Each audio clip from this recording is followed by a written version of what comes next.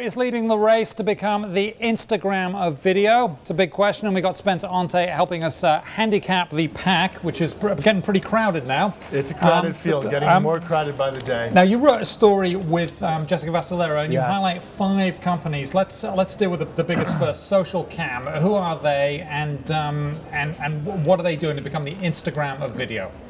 Right. So after Facebook bought Instagram for $1 billion, it set off this whole stampede. Which I still think is insane for a company with no revenue. But anyway, there you go. Zuckerberg said he would do it again. So yeah, I did hear that touche. too, which is even more insane. But anyway, carry on. So basically, SocialCam is the largest of the mobile video startups. It has 36 million users. It's founded in September of 2011. The growth is pretty extraordinary.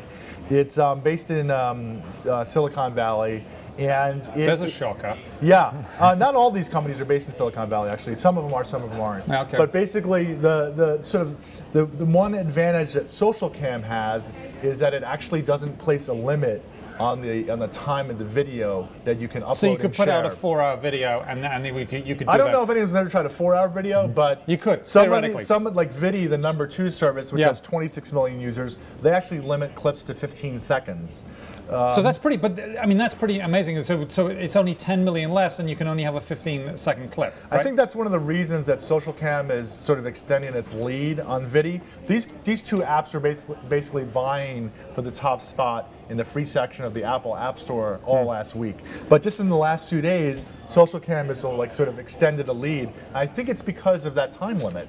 Okay. Now, Mobily, who are they, and why are they Mobily's lagging massively? 3 million. Well, they're based in New York. Well, that's not why they're lagging, because clearly New York's awesome. Yeah, I don't know. I don't think that's why they're lagging either. I'm not exactly sure why they're lagging so much, but 3 million is not a number to sneeze at. That's a pretty decent sized number of users.